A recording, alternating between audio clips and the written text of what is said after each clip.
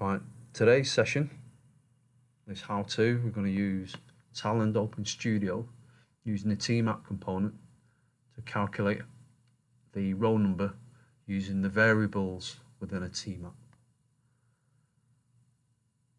We're going to use this raw file which contains name, subject, grade and exam date. We're going to use that data to try and create a row number as a final column on the end. We're going to use these components, file input delimiter, to read the raw file. Then we're going to sort it, which is equivalent to the SQL statement where you partition by and then order by at the end. In the raw file, we've got the name as the way we're going to partition it, and we're going to order it by the exam date. Then we're going to use the tMap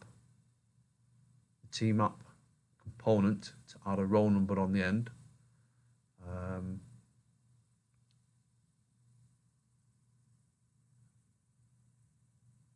The row number is going to partition by the name, and then we're going to use the log row to read it back to screen. So the SQL equivalent is what I'm typing now. So I'm going to call this raw data, what should we call it? Name, grade. And the SQL equivalent to row number would be row underscore number over partition by name, and then order by the exam date as row number.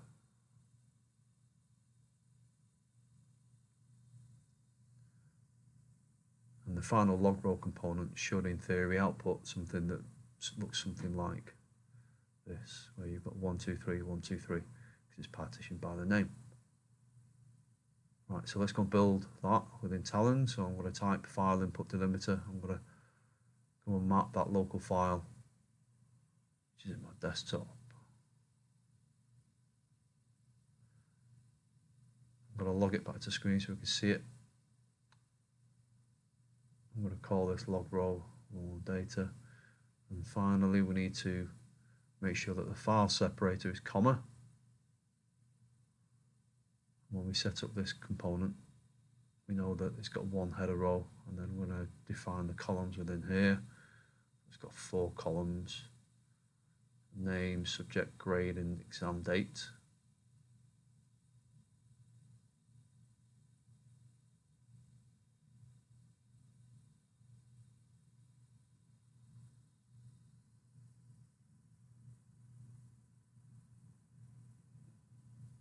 Let's see what it looks like. So pressing F6, it runs the job, and we can see there's the raw data as per what was in the text file. I'm going to quickly edit the column, because we know that exam date is a date column, which means I can then change the date pattern to make sure that when it reads this input file, it understands the format of the string that's being read in and can cast it as a date. Right, now that we've done that, let's go and sort the data.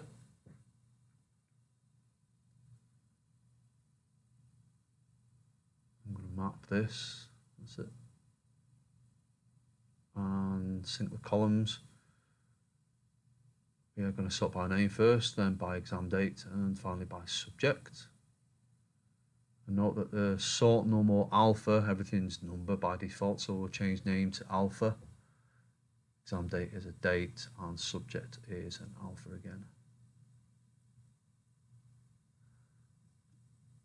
Now that the data is sorted, we're going to flow the data into tMap, and then we're going to, within tMap, sort out the row number. So add output first. I'm going to copy all the columns within the input, Control C, and then click on the output, and then Control V to paste the columns. To create the columns, that's a quick way of doing it. I'm going to auto map, which maps the names because they're the same, and then I'm going to create a new column called RN. That's going to be my integer, which is going to be the row number. And finally, I'm going to show the output back into a log row. What's happened there?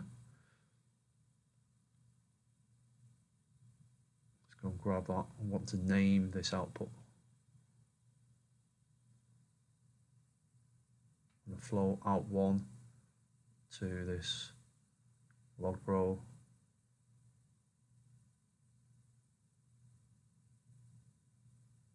Map back to the table. Display as a table. And there we go. And because everything for Rn is a null, so we're going to fix that now within tMap.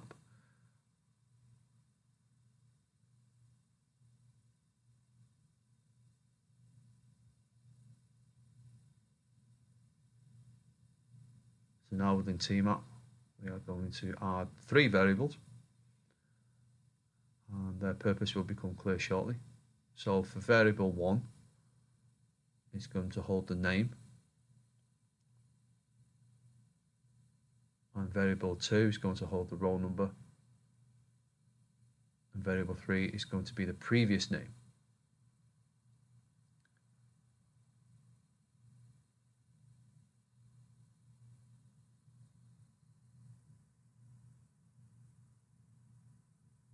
So let's set these up. Name, we've got row number, Rn. Rn is an integer, and then we're going to use previous name.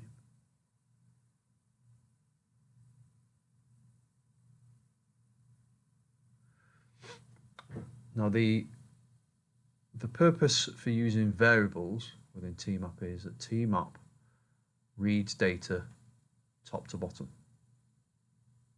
By top to bottom, it means it loops through the rows within the file.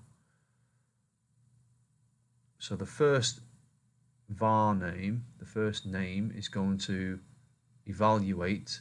It's going to evaluate var name, and the evaluation for there is row 3.name. Just paste that down there because it might be useful, so you can type in later on. Then the next variable it's going to evaluate is this Rn variable.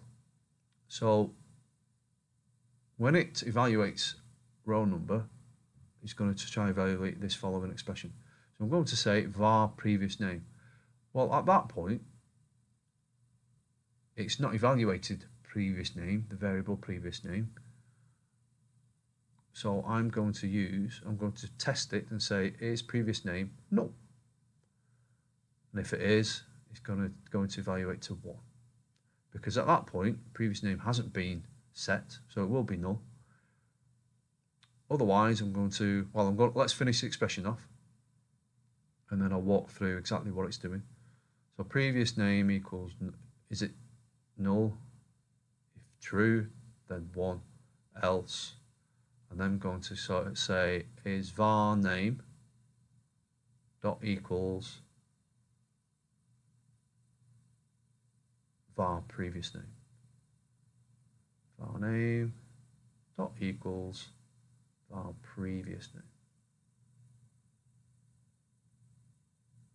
And then if that's true, I'm going to increase this row number value by Rn plus 1. Otherwise, I'm going to say 1. And I'm going to close that bracket there. So let's walk through from this using this file what it's trying to do.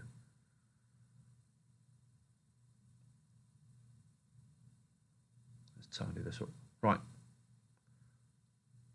So tMap reads the rows from top to bottom. So on the first variable expression, it says, all right, what's name is name, so it's going to say Andrew. And then for the row number, it's going to say, oh, right, what's previous name? At which point it's not been evaluated yet, which means it's going to default. Row var Rn is going to be 1.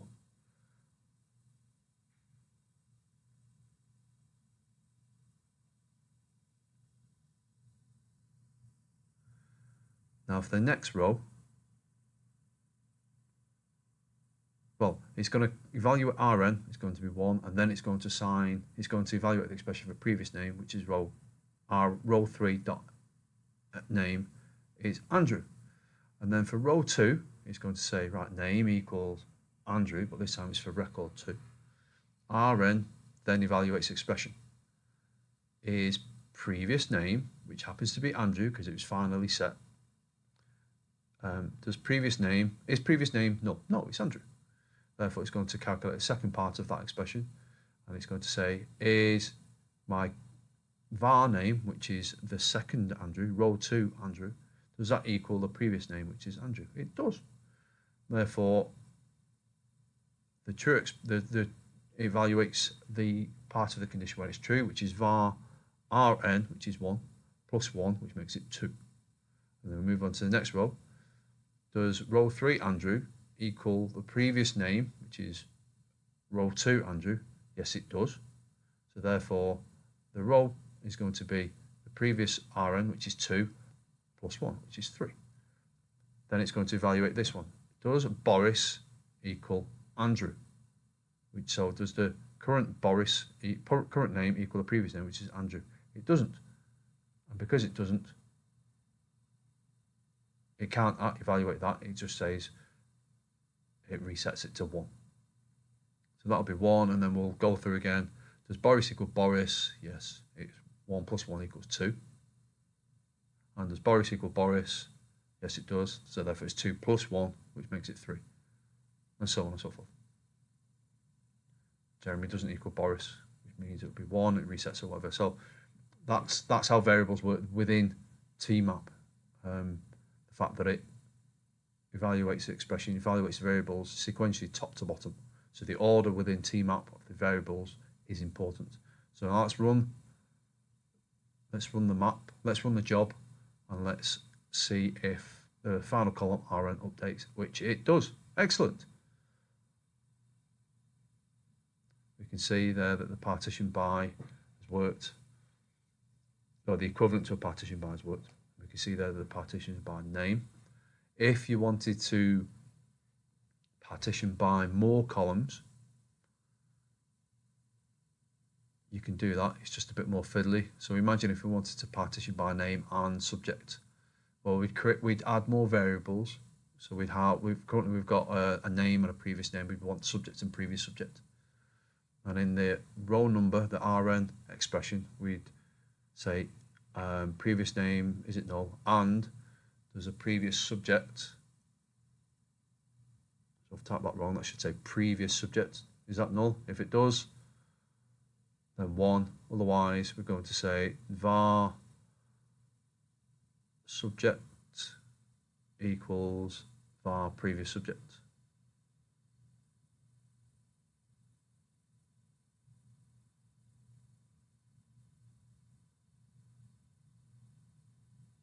Close bracket. Is that true? So on and so forth. Yeah, so there's a bit of a mistake there at the start. You should say var ampersand var previous subject. But yeah, the more columns you want to do, then the more variables you've got to add in. But it proves my point. Thanks. Bye.